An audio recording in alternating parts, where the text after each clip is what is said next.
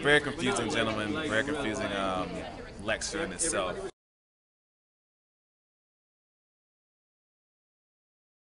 I think that having been in the university academic environment for several years, I find these kind of events rare, where people can come and say things that they would get really criticized for in our classes. And so people who have legitimate questions about something like, man, that makes kind of sense, I'd like to ask a question about it, can ask it without getting mocked. Well, who knows, maybe some of the opposition will mock me for my question today, but you can ask it and you can have a kind of freedom of thought, and I appreciate that, whether or not you agree to have the freedom of thought. And the second thing I'll say about it is that I think it's refreshing to have a university that appears to foster diversity of thought in a way where people can respectfully listen to other people's ideas instead of everybody just agreeing the same thing. So that's my thought.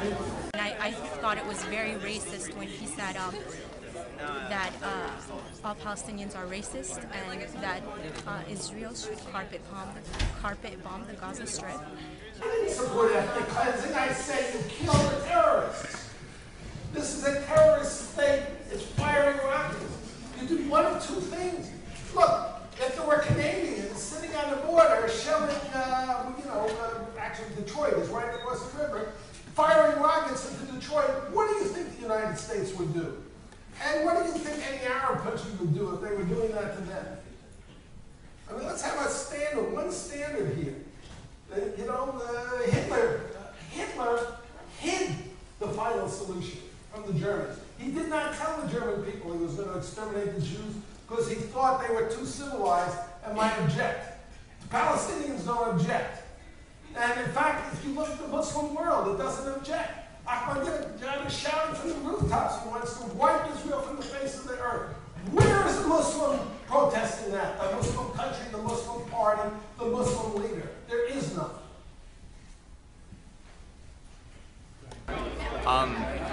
The analysis of Palestinian culture and its roots in its historical roots in Nazism and fascism, and its current hate for Jews and its genocidal tendencies. That was accurate. The people at the end who were kind of asking questions were getting upset.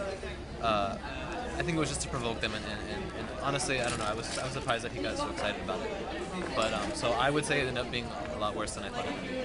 Yeah, except that they've held elections there, right? And 100% of the votes went to a genocidal Nazi organization, Hamas, or a genocidal, corrupt Nazi organization, PLO. So also, this is a culture. In the history of the world, there has never been a culture where people have murdered their own children for a cause. Strap bombs onto a 14-year-old and send him over to blow up other 14-year-olds and tell him he's going to heaven because he's a male, he's going to get 72 virgins. How sick is that?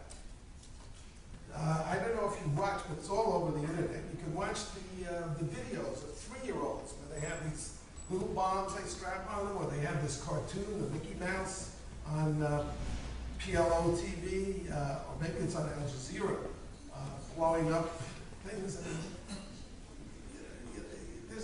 There's a form of denial, and I think everybody has it.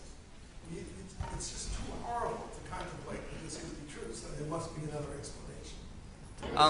I agree with many of the points, but I think he went a little too far with some generalizations about religions and cultures, but I think a lot of his observations are accurate. If they're Muslim and Arab, they're misogynistic.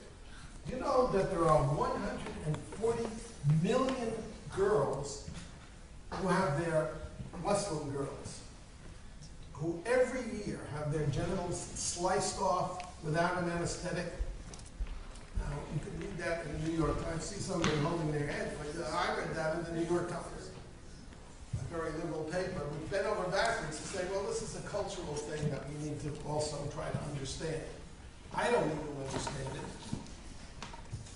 Especially when you see, I don't know if you've seen the videos of these little girls. They're held down, they're screaming. It's just terrible. This is a culture, if you're living in a Muslim state, if You're living in a Muslim state, and I said, if you're a woman and you're raped, you need to get 4 male witnesses to the rape. Otherwise, you have committed an illegal sexual act. Because you haven't been raped if you don't have the 4 men to be the witness. You can't be women. You can't have women testifying because women are what? Second-class citizens in Islam. And they can kill you. You don't call that misogynistic? I do. Or, you have to be covered from head to foot or risk death. Did you watch CNN, which is a liberal channel, and the reporter was a Muslim herself and liberal, went back to see the status of women in Afghanistan 5 years after liberation.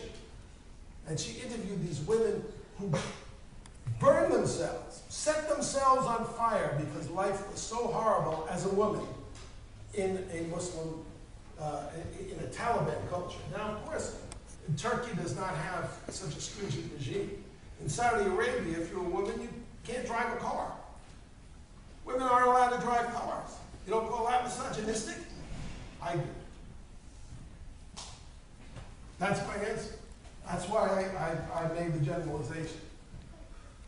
You know who liberated women in the it's not the Arab world, because Iran is an Arab. In the Muslim world, it was the Shah of Iran.